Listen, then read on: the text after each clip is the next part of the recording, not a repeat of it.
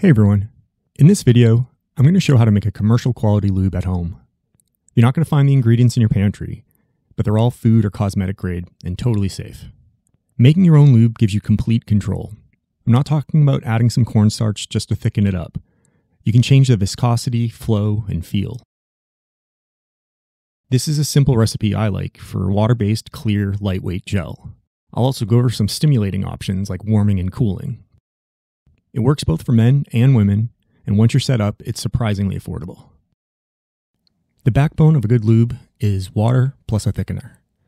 I'm using hydroxyethyl cellulose, or HEC, which is the same ingredient found in personal and pharmaceutical gels. Cellulose powders love to clump. The main reason is that they take a long time to fully hydrate. If you add it too fast, the powder starts hydrating, forming a gel that can trap any non-hydrated powder inside, creating clumps. You might think that adding small amounts gradually or just adding it slowly would help, but it won't. The new powder gets trapped by the already hydrated gel before it can fully hydrate. This creates stringy clumps that are very difficult to disperse. Because HEC needs about 30 minutes of stirring at 50 degrees Celsius to fully hydrate, getting a stirring hot plate is a must. The scale is also critical, but they're pretty cheap. Just look for jewelry scales with a 500 gram capacity and 10 milligram precision. Your beaker is going to be sitting directly on a hot plate, so you want to get a good quality borosilicate glass. For measuring and mixing, 1 ounce cups and wooden sticks that are used for epoxy work fine. Here's a list of ingredients. They're pretty self-explanatory. One thing that's important here is the propylene glycol.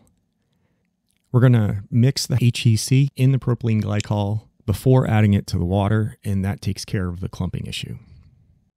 Potassium sorbate and sodium benzoate have a slightly synergistic effect when combined. However, they only work in acidic solutions, but that's okay because the lube needs to be slightly acidic. Citric acid is used to bring the pH down. It's too strong to be added directly, so mix up a 10% solution ahead of time.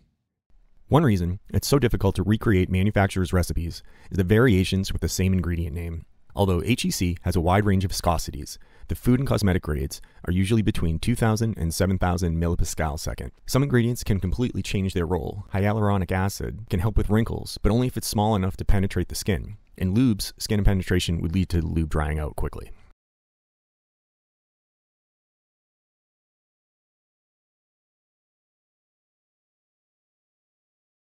Frustrated guinea pig-like chirps and muttering? Satisfied guinea pig-like chirps? Heat 100 milliliters of distilled water to about 120 degrees Fahrenheit. With HEC, the temperature isn't as critical as methyl cellulose, but don't go above 140 Fahrenheit. While that's heating, we'll create the HEC propylene glycol slurry. So measure out 5 grams of propylene glycol, 1.5 grams of HEC, and then add the HEC into the propylene glycol. Mix thoroughly for about 30 seconds, scraping the sides and bottom. Once the water is heated, slowly add the slurry and stir for about 45 minutes. Next, turn off the heat, but continue stirring. When it gets down below 110 Fahrenheit, add the potassium sorbate and let it mix until dissolved. Should only take a minute. And then add the sodium benzoate. Keep it stirring until it gets down to room temperature, and then test the pH. Add the citric acid solution a few drops at a time to get to the desired pH. For the preservatives to work, it needs to be a slightly acidic solution, about 5.5 or below. That puts it in the recommended range for anal use. But for vaginal use, it needs to be a bit lower, between 3.8 and 4.5. Once you have the desired pH, you want to test a little bit on your forearm. Make sure there's no irritation or any discomfort. You should not feel anything at all. The skin should not turn red. After that, it's ready to be put in a bottle and used. The recommended storage is just cool and dry, and it should last about 9 months. Commercial lubes typically use essential oil extracts to create warming and cooling sensations. Menthol activates nerve receptors, tricking your brain into feeling a cool tingle. Warmth is often created by increasing blood flow, leading to an overall increase in stimulation. Wintergreen and eucalyptus work well here.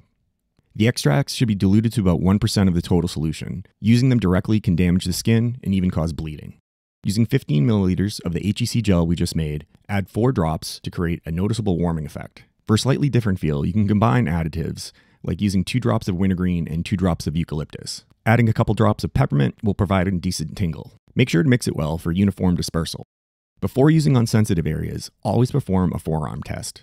Apply some lube to your forearm, let it sit for 10 minutes. There should be no redness or irritation. The sensation should be very slight because it'll be several times stronger on sensitive areas. Do this for every batch of lube, whether using additives or not.